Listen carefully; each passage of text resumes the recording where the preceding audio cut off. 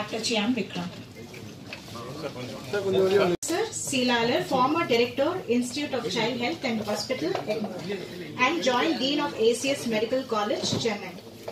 I also extend my warm welcome to Dr. Aravindan Selvaraj, co-founder and executive director of Kauvery Hospital, Chennai, and Dr. Balamurli, founder and managing director, HAMSA Rehab, and consultant spine and neurosurgeon at Kauvery Hospital, Chennai. I also thank the media for being present on this special occasion. Sir,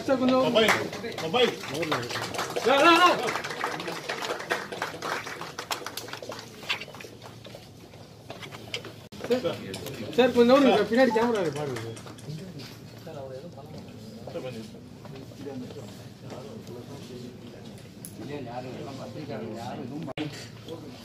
Our chief guest, Mr. Vikram, and Dr. Arasa Selarar, and also Dr. Aravindan, and all the other media people and staff here for coming for this very special occasion for us, the launch of a rehabilitation center for children.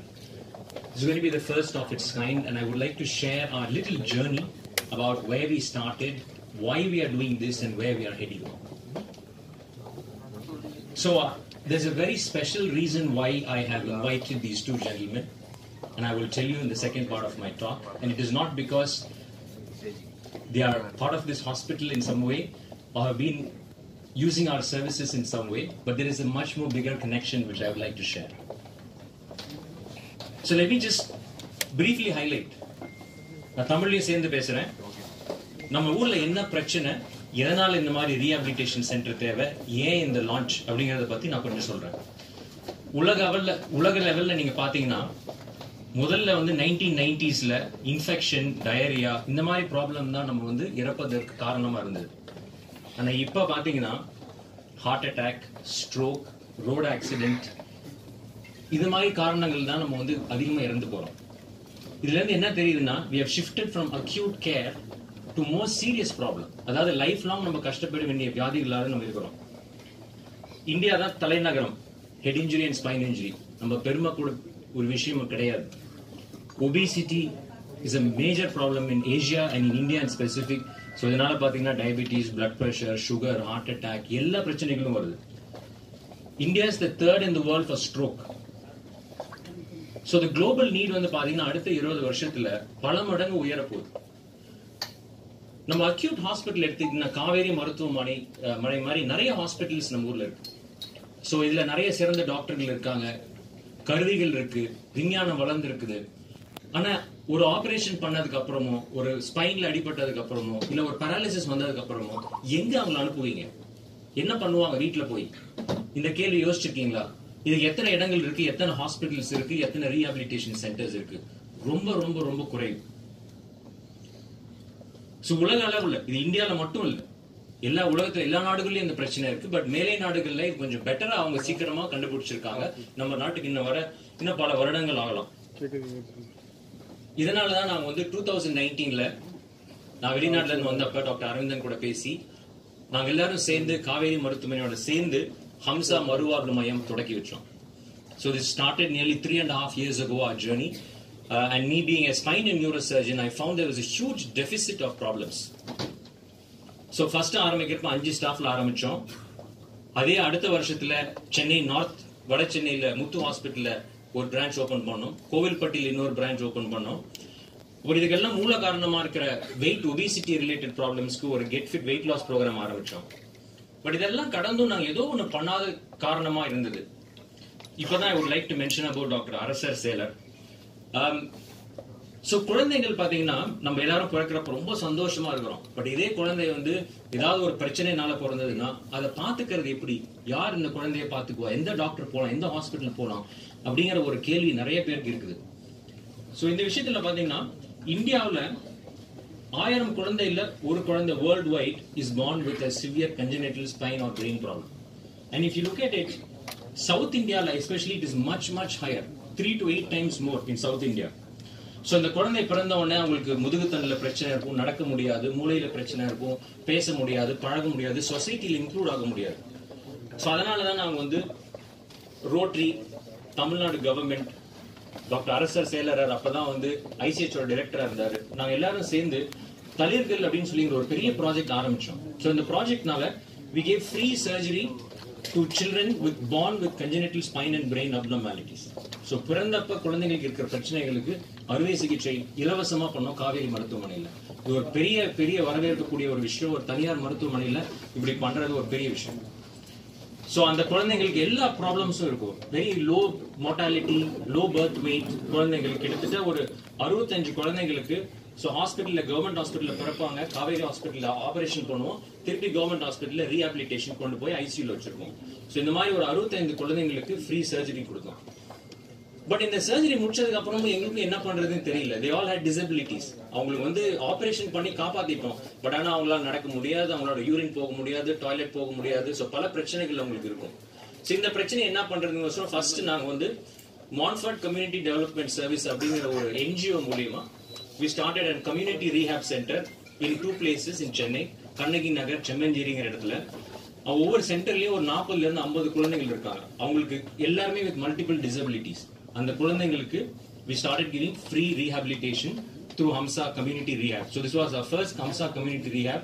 இது தொடங்கி ஒரு 6 மாதம் ஆகுது. So 5 பேர்ல இருந்து ஆரம்பிச்சு 45 பேர் வந்தோம். It was a journey of about 3.5 years. But then we thought that we cannot stop there, because the problem is much more bigger than what we can actually see. நம்ம ஒரு சர்ஃபேஸ்ல இருக்கிற ப்ராப்ளம் மட்டும் தான் பாக்குறோம். இன்னும் டீப்பரா போனோம்னா இன்னும் பல பிரச்சனைகள் இருக்கு. And children have dreams. They have big dreams about எப்படி குழந்தையை வளர்த்தான. பேரண்ட்ஸ்க்கும் ட்ரீம்ஸ் இருக்கு, குழந்தைங்களும் நான் இது பண்ணணும் சாதிக்கணுங்கிற ட்ரீம்ஸ் இருக்கு. நம்ம ஊர்ல என்ன பிரச்சனைனா we don't have proper birth facility. இதுதான் ஒரு அடிப்படையான ஒரு காரணம். நம்ம குழந்தைகள் ஏன் வந்து பிரச்சனை இருக்கிறதுனால கரெக்டா அல்ட்ராசவுண்ட்ல நம்ம வந்து ஸ்கேன்ஸ்ல ப்ராப்ளம்ஸ் ஐடென்டிஃபை பண்றது இல்ல. அவங்களுக்கு போதுமான பர்த் ப்ராப்ளம்ஸ், அதாவது ஹாஸ்பிட்டல்ஸ் ஃபெசிலிட்டிஸ் இல்ல. அந்த குழந்தை பிறந்து லோ பர்த் வெயிட் இருந்தாங்கன்னா அவங்களை வச்சு பார்த்துக்கக்கூடிய சென்டர்ஸ் கிடையாது. ஸோ இதனால வந்து ஒரு major problem that children have multiple disabilities. So இதுதான் அடிப்படையான காரணம். இந்தியாவில் பார்த்தீங்கன்னா 3 out of 1000 children have cerebral palsy. So this is a very big number. Cerebral palsy with multiple disabilities. அவங்களுக்கு ஊனமற்று இருக்காது, அவங்களோட பேச முடியாது, அவங்கள பார்த்துக்க முடியாது, அவங்கள பார்த்துக்கிறதுக்கு அவங்களோட பேரண்ட்ஸ் கூடவே இருக்கணும். Down syndrome is again on the rise. 10 out of 1000 children have low IQ. Autism is a very common problem in India, which is very under-recognized. So autism spectrum disease நிறைய கண்டிஷன்ஸ் இருக்கு. இது பசங்களுக்கு தான் ஜாஸ்தி வருது. அதே மாதிரி பாத்தீங்கன்னா சென்சரி ப்ராப்ளம்ஸ். குழந்தைங்களுக்கு வந்து அவங்களை பத்தி உணர்ச்சிகள் இல்ல, அவங்க உணர முடியாது. So sensory problems around 15 to 16%. இது வந்து மற்ற நாடுகளை விட நம்ம நாடு ரொம்ப ஜாஸ்தியா இருக்குது. Attention deficit disorder, hyper active disorder. So இந்த problem again hyper active children எப்படி அவங்கள ஸ்கூல்ல சமாளிக்கலாம், எப்படி படிப்பாங்க, எப்படி அவங்க வெளியே போவாங்க. Hearing problem. 6.3% of Indian children have hearing aid problems, which is not picked up in school. 27% of children have speech and language disorders. 10% of school-going kids need help, very serious help, by medical and paramedical people. Aggression, emotional disorders are very high. Child abuse and anxiety, depression, இந்த மாதிரி பிரச்சனைகள் நிறைய இருக்கு. So இதனால வருத்தப்படுறது அனுபவிக்கிறது குழந்தைகள் மட்டும் இல்லை, their parents as well, and caretakers, schools, teachers, the society. So அவங்களுக்கு என்ன மாதிரி சப்போர்ட் கொடுக்கணும், அவங்களை எப்படி எஜுகேட் பண்ணணும், எவ்வளவு சீக்கிரம் நம்ம இன்டர்வீன் பண்ணணும். பிறந்த குழந்தையிலிருந்து இந்த ப்ராப்ளம்ஸை கண்டுபிடிக்கணும். அவங்க 5 வயசு 10 வயசு ஆனதுக்கு அப்புறம் கிடையாது. ஸோ இந்த ப்ராப்ளம் எல்லாம் எப்படி பண்ணலாம் அப்படிங்கிறதுக்கோசரம் தான் HAMSA rehabilitation. We came up with a holistic or multi-centered rehab for children, which is very family centered, which has technology. ஏன்னா இப்போ வளர்ற குழந்தைங்களுக்கு வந்து தெரப்பியில கொண்டு வந்து அவங்களை வைக்கிறது ரொம்ப கஷ்டம். You cannot hold them to therapy for more than 20 minutes. They need gadgets. They need technology. So we have all virtual reality, artificial intelligence, motion sensor.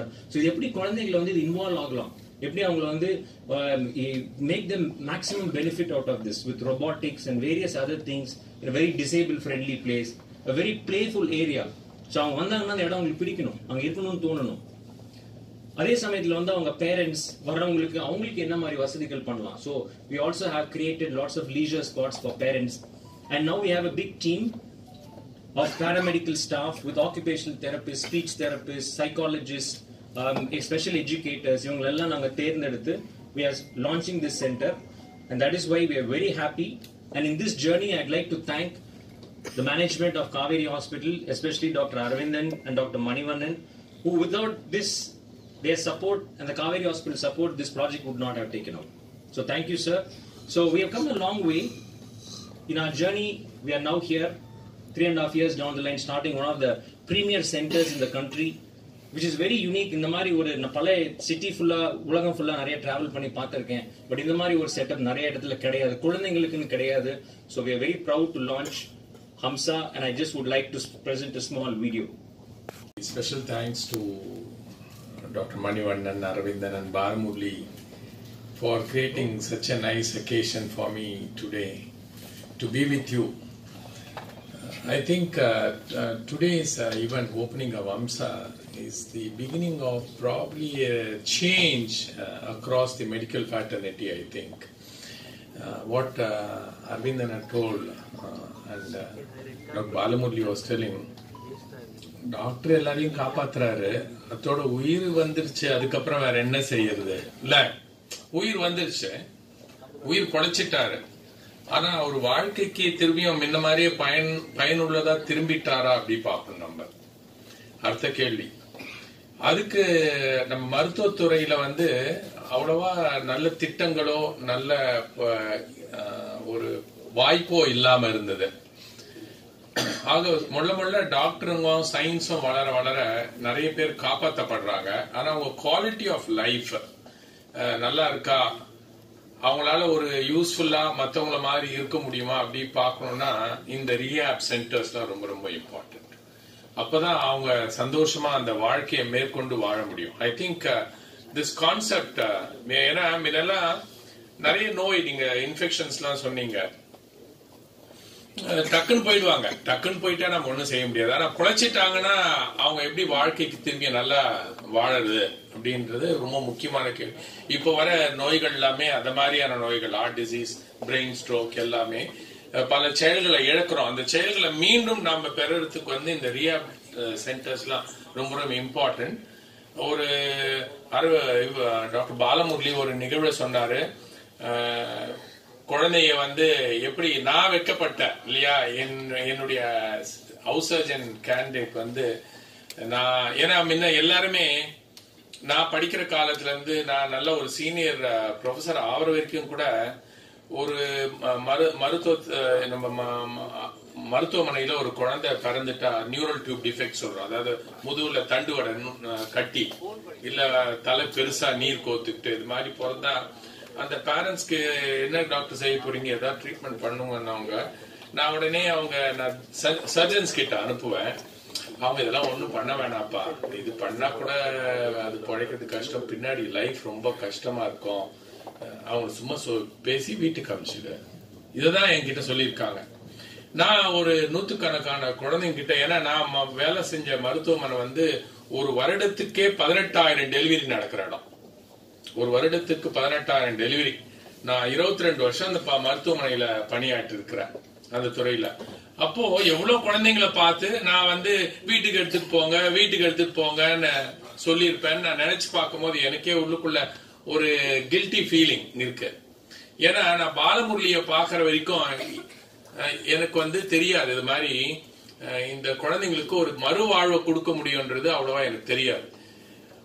இத என் கண்ணை திறந்து என்ன ஃபீல் பண்ண வச்சது ஒரு ஸ்டூடெண்ட் தான். ஏன்னா ஒரு நாள் டியூட்டியில அந்த குழந்தை சொல்லுங்க சார், அவங்க என்ன செய்யுதுன்னு கேக்குறாங்க. ஒண்ணும் இல்லப்பா, ஒன்னும் செய்ய முடியாது சொல்லு, வீட்டுக்கு அனுப்பிச்சிட்டு டிஸ்சார்ஜ் சம்மரி எழுதி கொடுத்துரு, வீட்டுக்கு எடுத்துட்டு போட்டோம். அப்பெல்லாம் வீட்டுக்கு எடுத்துட்டு போய் அவங்க வீட்டுல கொஞ்ச நாள் வச்சிருப்பாங்க, அது இறந்து போயிடும். இப்படிதான் நடந்துகிட்டே இருந்தது இந்த சூழல். அந்த ஸ்டூடெண்ட் ஒரு நாள் அவங்க கிட்ட சொன்ன உடனே, அவன் ஏன் சார் ஏதாவது ட்ரை பண்ணக்கூடாது ஆபரேஷன்ல? இல்லப்பா, நான் எல்லார்கிட்டயும் அனுப்புறேன், அரசாங்கத்துல உள்ள எல்லா மருத்துவமனைக்கும் தான் அனுப்புறேன், நியூரோ சர்ஜன்ஸ் எங்க அரசாங்கத்துல இருக்க நியூரோ சர்ஜன்ஸ் கூப்பிடுறேன், பிரைவேட்லயும் கூப்பிடுறேன், யாருமே கை வைக்க மாட்டேன்றாங்க. இது பண்ணா அது ஆயிடும் இது ஆயிடும் பேஷண்ட்ஸ பயமுறுத்துறாங்க. ஆனா யாரும் எதுவும் பண்ண மாட்டேன்றாங்க. பேஷண்ட்டும் நாம எல்லா கெட்டதையும் சொல்லிட்டோம்னு வச்சுங்களேன், நல்லதே சொல்லல. இந்த நோய் நல்லா ஆனா என்ன நல்லதையும் 4 சொல்லணும், 1-2 என்ன வரப்போகுது, கஷ்டங்கள் வரப்போகுதுன்னு சொல்லலாம். ஆனா நல்லது என்ன நடக்க போகுதுன்னு சொல்லணும். அப்படி இல்லாம கெட்டதே சொன்னோன்னு பேரண்ட்ஸும் அதை அப்படியே விட்டுடுவாங்க. இப்படியா இறந்துட்டே இருந்தது. இந்த ஸ்டூடெண்ட் சொன்ன உடனே ஒரு நாள் என்கிட்ட உடனே, சார் இப்படிதான் சார் எனக்கும் ஒரு தடவை சொல்லிட்டாங்க எங்க பேரண்ட்ஸ். அப்புறம் ஒரு டாக்டர் ஒருத்தர் நியூரோ சர்ஜன் என்ன ஆபரேஷன் பண்ணாரு, இப்போ நான் மருத்துவம் படிக்க வந்துட்டேன் சார், நீங்க இப்படி அனுப்பக்கூடாதுன்னு என் கண்ணை திறக்க வச்சா ஒரு ஸ்டூடெண்ட். அப்பதான் நான் ஃபீல் பண்ணேன். அப்பதான் கரெக்டா அது இறைவன் அருள்னு சொல்லலாம். அப்பதான் கரெக்டா பாலமுரளி வெளிநாட்டுல இருந்து என்னோட பேசிட்டு இருக்கும்போது சொன்னேன், இது மாதிரி நான் ஃபீல் பண்ணேன். ஏன்னா அவர் என்னை பார்த்தாரு, என்ன இந்த மாதிரி நான் ட்ரெயின் ஆகி வந்திருக்கேன், நான் இருந்த ஊர்ல சிசு இருக்கு இல்லையா, குழந்தைங்களை ஏதாவது அனாமலின்னு சொல்றாங்க இல்லையா, பார்த்தா உடனே கருவை கலைச்சிடுவாங்கல்ல, அப்படிலாம் கலைக்கக்கூடிய சட்டம் இல்லாத ஊர், எல்லாரும் கண்டிப்பா அந்த குழந்தையை பெற்றெடுத்தே ஆக வேண்டும் என்ற சூழல் இருக்கிற நேரத்துல அந்த குழந்தைங்களுக்கு அந்த மாதிரி வரும்போது நான் நிறைய ஆபரேஷன் எல்லாம் பண்ணி நல்லா அது பண்ண முடியும்னு ஒரு திறமையோட இருக்கேன், நீங்க வாய்ப்பு கொடுத்தா நம்ம பண்ணலான்னு. சரி, எனக்கு உடனே இந்த ஸ்டூடெண்ட் சொன்னதை இதையும் சேர்த்து வச்சு நம்ம கண்டிப்பாக பாலமுரளி கிட்ட பாக்கணும், உண்மையிலேயே இது உண்மைதானா அவங்க சொல்றதெல்லாம் அப்படின்னு. நாங்க 1-2 ஆபரேஷனுக்கு அவர் கூட பேசிட்டு, ஏன்னா அரசாங்கத்துல பண்ண மாட்டேன்ட்டாங்க. இந்த வறுமைக்கு கீழே இருக்கிற குழந்தைங்க தான் நிறைய எங்க மருத்துவமனையிலே பிறக்கும். அப்ப அவர்கிட்ட சொன்னேன், சார் எல்லாருக்கும் பணம் இருக்காது சார், எப்படியா பண்ணணும், நீ பணத்தை பத்தி கவலைப்படாத, நான் உங்களுக்கு இலவசமா பண்றேன்னு அந்த தைரியத்தை கொடுத்து நான் சொன்னேன், நீங்க பண்ணி அனுப்புங்க, நான் அதுக்கு மேற்கொண்டு நான் அவங்கள என்ன பண்ணணும்னு பாக்குறேன்னு சொல்லிட்டு அவர்கிட்ட முதல் குழந்தைய அனுப்பிச்சேன். அப்போ அவர் ஆபரேஷன் பண்ணிட்டு அந்த குழந்தைய எனக்கு திருப்பி அனுப்பிச்சாரு. எனக்கே ஆச்சரியம், இப்படி ஒரு ஆபரேஷனை பண்ண முடியுமா? நானும் அதை அப்படியே பார்த்துக்கிட்டே இருக்கும்போது வளர்றத பார்த்தேன், அந்த பேரண்ட்ஸோட முகத்துல இருக்கிற சந்தோஷத்தை பார்த்தேன். எந்த குழந்தைக்கு ஒன்னும் பண்ண முடியாது வீட்டுக்கு எடுத்துட்டு போங்கன்னு சொன்னோம், அந்த குழந்தைக்கு ஒரு ஆபரேஷன் பண்ணி அதுக்கு ஒரு நல்ல வாழ்வை கொடுத்தோன்னே எனக்கு ஸ்லோவா ஒரு நம்பிக்கை வர ஆரம்பிச்சது. அதுல இருந்து மொள்ள அங்க பறக்கிற குழந்தைங்களாம் அவர்கிட்ட கேட்டு ஃப்ரீயா இலவசமா பண்றதுக்கு பண்ணிக்கிட்டே இருந்தேன். அதுக்குள்ளேயே இந்த ரிசல்ட்ஸை என்னுடைய மற்ற மருத்துவர்கள் மத்தியில ஷேர் பண்ணுன்ட்டு மற்ற டாக்டர்ஸ் கிட்ட எல்லாம் சொல்ல ஆரம்பிச்சுட்டேன். இத மாதிரி ஒரு வாய்ப்பு இருக்கு, இந்த குழந்தைங்களை ஆபரேஷன் பண்ண அந்த திறமை உள்ளவங்க இருக்கிறாங்க அப்படின்னா. எங்க கவர்மெண்ட்ல டாக்டர்ஸே இதை பார்த்து அவர்கிட்ட நான் அப்புறம் அவரை கூப்பிட்டேன், எங்க மருத்துவமனையிலே ஆபரேஷன் பண்ணுங்க, எங்க டாக்டருங்கெல்லாம் கூட கத்துக்கிட்டோம். அதுக்கும் அவர் வில்லிங்கா இருந்து எங்களுடைய சர்ஜிக்கல் டிபார்ட்மெண்டோட இன்டராக்ட் பண்ணி அவங்களும் இந்த ஸ்கில்ல கத்துக்கணும்ன்றதுக்காக. ஏன்னா ஒருத்தரே ஒரு தமிழ்நாடு ஃபுல்லா இருக்கிற குழந்தைங்களை எல்லாருக்கும் ஆபரேட் பண்ண முடியாது, ஏன்னா பல கைகள் சேர்ந்தாதான் நம்ம ஒருத்தர குழந்தைகள் பறக்கும். அதுக்கும் பாலமுரளி அவருடைய ஒத்துழைப்பை கொடுத்து நல்ல சில டாக்டர்களுக்கு ஒரு இதை கொடுத்து தேங்க்யூ டாக்டர் பாலமுரளி. பிகாஸ் ஒரு ஸ்லைடு அங்க பாத்தீங்கன்னா விக்கிபீடியா ஆக்சுவலா நான் இப்போ பாக்கெட்ல வச்சிருக்கேன், ரெடியா ஓபன் பண்ணேன், பட் அது போயிட்டே இருக்குது. So cine awards, film fair awards, Vijay TV award, அவர் வாங்காத அவார்டு வருஷமே கிடையாது, ஏதாவது ஒரு அவார்டு வாங்கிட்டு இருக்காரு. பட் ரொம்ப குறிப்பிட்டது பாத்தீங்கன்னா he has got national award, Tamil Nadu government award many times வாங்கியிருக்காரு. நான் இங்க போட்டிருக்கிறதுல இது into 10 மல்டிப்ளை பண்ணிக்கோங்க. ஸோ அவ்வளவு அவார்ட்ஸ் வாங்கியிருக்கிறாரு. ஸோ ஆனா and also is got a doctorate from Milan university. So அவரோட நடிப்பு திறமையை பத்தி சொல்லணும்னு அவசியமே இல்லை. நமக்கு விக்ரம் அப்படின்னா நடிப்பு, ரெண்டாவது அவரோட பாடி பில்டிங், அவரோட உடல், சரிங்களா? ஸோ இது ரெண்டு தவிர நான் உங்களுக்கு 2-3 விஷயம் சொல்றேன். Sir, it's a great pleasure to also tell you that I'm also from that same institution. Yes. Yeah. So நானும் ஃபர்ஸ்ட் ஸ்டாண்டர்ட்ல இருந்து 12th ஸ்டாண்டர்ட் வரைக்கும் மான்ஃபோர்ட்ல தான் படிச்சேன். நான் 4ஆம் கிளாஸ் இருக்கிறப்ப ஒரு மேடையில இவர் கூட நடிச்சிருக்கிறேன், நம்ம 2 பேரும் சேர்ந்து நடிச்சிருக்கிறோம். சோ அப்ப நான் பின்னாடி ஒரு குச்சி பிடிச்சிட்டு நான் நிக்கிறேன், அவர் ஃப்ரண்ட்ல ஆக்ட் பண்றாரு. விலையும் பயிர் முளையிலே தெரியும்னு சொல்லுவாங்க இல்லையா, நீங்க எல்லாம் நினைச்சிட்டு இருக்கீங்க அவர் ஏதோ வந்தாரு படிச்சு ஒரு ஆக்டர் ஆயிருப்பாருன்னு. ஆக்சுவலா நான் ஸ்கூல்ல படிக்கிறப்ப அவர் ஸ்கூல்ல இங்கிலீஷ், தமிழ், ஹிந்தி எல்லா டிராமாலையும் அவர் தான் ஃபர்ஸ்ட். கைதட்டுங்க, பெரிய விஷயம். அப்பவே அவருக்கு தெரியும் that he was going to be an actor. Our school முடிச்சிட்டு போன உடனே he came to see his favorite Hindi teacher mister Murthy. So அவர் வீட்டுக்கு வந்தார். பாக்குறப்ப நானே எங்க அம்மா எல்லாம் நின்றுட்டு இருக்கோம், என் பக்கத்து வீடு. அப்போ he's just finished school and gone outside. கேட்டோம் என்ன பண்ணிட்டு இருக்கீங்க? சொன்னார், நான் சீரியல்ல நிக்கிறேன், நான் மாடலிங் பண்றேன், நீ வேணா பாருங்க ஒரு நாள் நான் பெரிய ஆக்டரா வருவேன்ட்டு. Just I must be around 20 or 21 years of age. அப்போ சொன்னாரு, அதே மாதிரி he did. He's also won many awards. So these are all taken from our school book. He's been the best boxer there. He's been the best actor. He's been a big all-rounder there. He's a big pride to Montfort School, which is 105 years old now. So, இப்ப பாத்தீங்கன்னா இதுல முக்கியமா என்னன்னா இவர் வந்து college வந்தும் ஐஐடில இந்த மாதிரி நிறைய அவார்ட்ஸ் வாங்கியிருக்காரு. ஏன்னா அவரோட ஃப்ரெண்ட்ஸ் எல்லாம் என்னோட கசின்ஸ், என்னோட ஃப்ரெண்ட்ஸ் இருந்திருக்கிறாங்க. ஸோ அதனால ஐ திங்க் அவர் வந்து ஒரு நாடகம் முடிச்சுட்டு வீட்டுக்கு போறப்ப ஒரு பைக்ல ஒரு ஆக்சிடென்ட்ல இருந்தார். So this is what inspired me, though he was, from my school and other things. அவர் வந்து ஹாஸ்பிட்டல்ல கிட்டத்தட்ட ஒரு 3 வருஷம் 15ல இருந்து ஒரு 20 ஆபரேஷன் நடந்திருக்குது அவருக்கு. அவர் வந்து டாக்டர் சொல்லிட்டாங்க இவர் திருப்பி நடக்கவே முடியாது, இவரை காலை ஆம்பியூட்டேஷன் பண்ணணும். இதெல்லாம் எல்லாருக்கும் தெரிஞ்ச விஷயம், புதுசான விஷயம் இல்லை. இன்டர்நெட்லயே ஒரு இன்டர்வியூல அவர் சொல்லியிருக்காரு. ஸோ இவர் வந்து திருப்பி நடக்க மாட்டாரு அப்படின்னு சொன்னாங்க. பட் ஆனா அவர் வந்து ஒரு இன்டர்வியூல சொல்லியிருக்காரு, நான் கண்டிப்பா நான் திருப்பி வருவேன், என் கால் எடுக்க கூடாது அப்படின்னு. he underwent all this surgery. Unfortunately HAMSA மாதிரி ஒரு ரீஹாபிலிட்டேஷன் சென்டர் தான் இன்னும் எங்கேயோ வேற லெவல் போயிருப்பீங்க. So you would have had early rehabilitation. But நாங்க இப்பதான் நாங்க வரோம். ஸோ அதனால அவர் முடிச்சுட்டு அதுக்கப்புறம் தான் அவர் சினிமால நடிச்சு he became a very big star. So இது ஒரு விஷயம். ரெண்டாவது விஷயம் என்ன சொல்லணும்னு பார்த்தீங்கன்னா, எல்லாரும் நடிப்பாங்க, பாடி பில்ட் பண்ணுவாங்க, அந்த ஒரு பாடி மெயின்டைன் பண்ணுவாங்க. But I've been watching you closely for many years, for decades, and இந்த படத்துல எஸ்பெஷலி ஐ படத்துக்கோசரம் பாடி பில்ட் பண்றது ரொம்ப கஷ்டம். பட் அந்த பாடி பில்ட் பண்ணதுக்கு அப்புறம் அந்த பாடியை வெயிட்டை லூஸ் பண்றது இன்னும் ரொம்ப கஷ்டம். மருத்துவத்துல ஒரு நாளைக்கு இவ்வளவுதான் வெயிட் குறைக்கணும், இவ்வளவுதான் பண்ணணும் அப்படின்ட்டு இருக்கு. இல்லைன்னா அந்த பாடி மெட்டபாலிசம் அந்த பாடி வந்து ஏத்துக்காது. பட் இவர் வந்து 2 மாசத்துல 18 கிலோ குறைச்சார். ஏன்னா அந்த சினிமா சீக்கிரம் முடிக்கணும், பண்ணணும், டைரக்டர்ஸ், அவங்க மனைவி 3 மாசத்துல அவர் வந்து 18 கிலோ குறைச்சிருக்காரு. இது வந்து மருத்துவ சாத்தியம் இல்லை, சரிங்களா? ஏன்னா அவ்வளவு உடம்ப பாத்துக்கணும், அவ்வளவு வந்து நியூட்ரிஷன்ஸ் எடுக்கணும். சோ இதெல்லாம் பண்ணி, சோ ஐ திங்க் இதோட ஒரு better person who will be there apt to talk about rehabilitation, உடம்பு, ஃபிட்னஸ் அப்படிங்கிறது யாருமே இல்லை. So that is why, sir, I wanted you to be here for this occasion, and it's a great pleasure for me to have you. You become a fine wine from what you were there to what you are today, and it's a great pleasure for you to please take the stage and address us.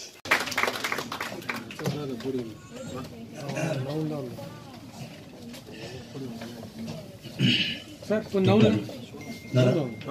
நீங்களே Dr. Arvind, Dr. Asir, Dr. Balamur, மற்ற doctors, staff of Kaveri, என்னோட பத்திரிகை நண்பர்கள் எல்லாருக்கும் வணக்கம்.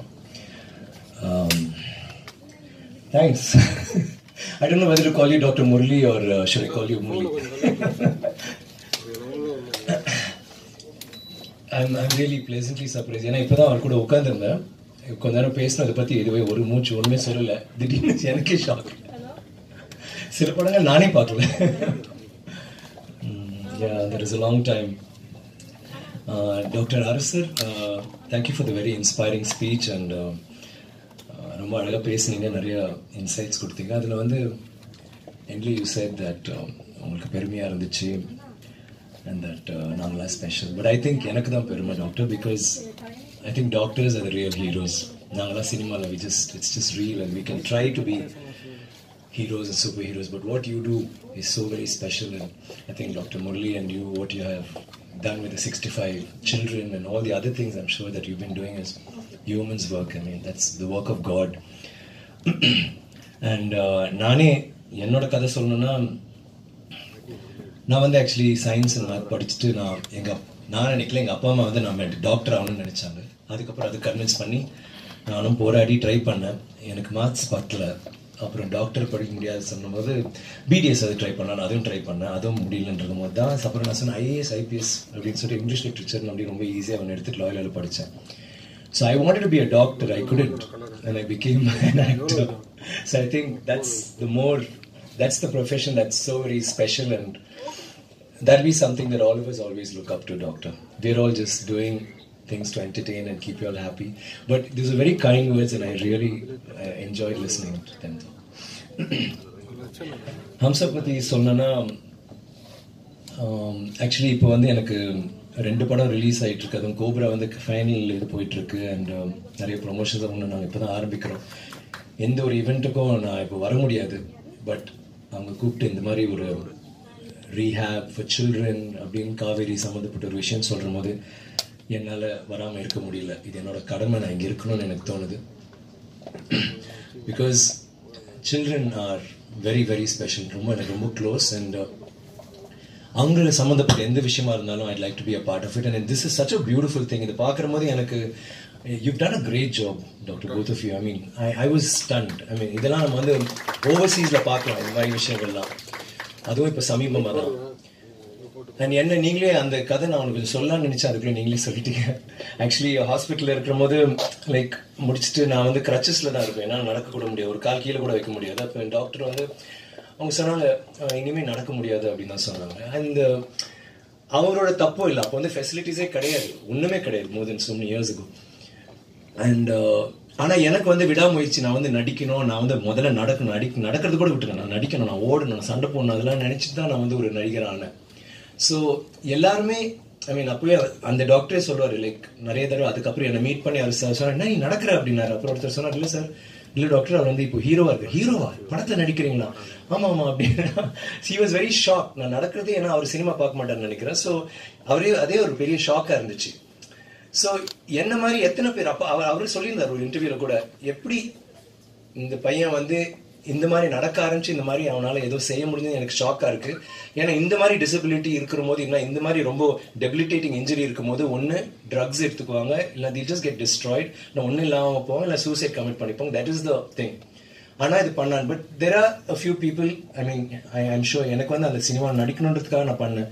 But what about general people? இப்போ சமுதாயத்தில் இருக்க எத்தனை பேருக்கும் ரீஹேப் இல்லாமல், அந்த காலத்தில் ரீஹேபே கிடையாது, அதுலேருந்து மீண்டு வரத்துக்கு அப்பெல்லாம் நாங்கள் ரீஹேப்னு போனால் ஹாட் வேக்ஸ் தெரப்பி போடுவாங்க, இல்லை ட்ராக்ஷன், அவ்வளோதான், இல்லை ஏதாவது நீடிங், அவ்வளோதான் பண்ணுவாங்க, தவிர வேறு எதுவுமே தெரியாது.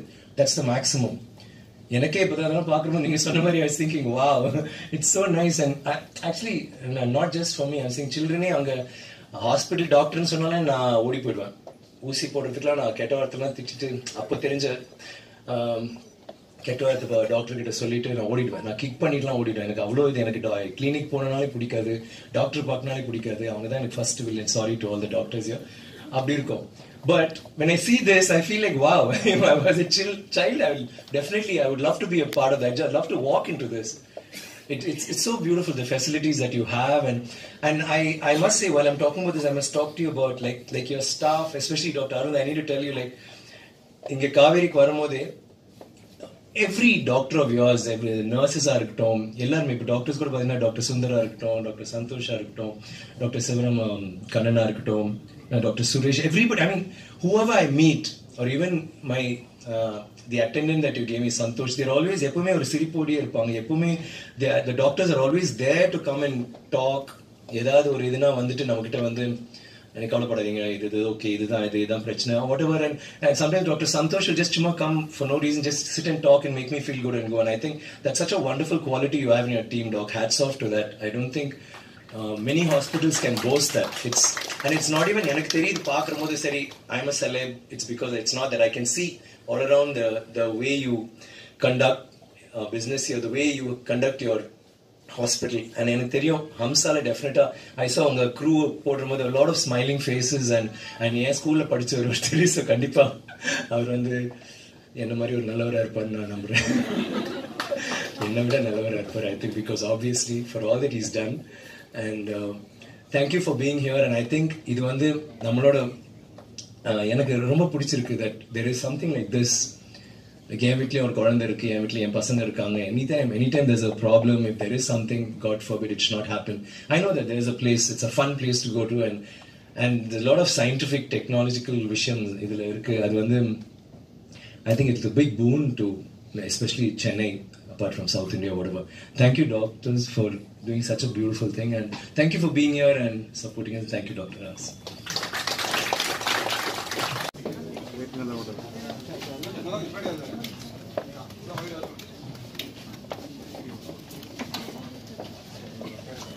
நான் ஃப்ரண்ட்ல கொஞ்சம் மொபைல் ஃபோட்டோகிராஃபரா செல்வா எப்படி ஒரு வயர் மாட்டி போட்டாங்க நம்ம அப்படியே எடுத்தலாம் வீட்டுக்கு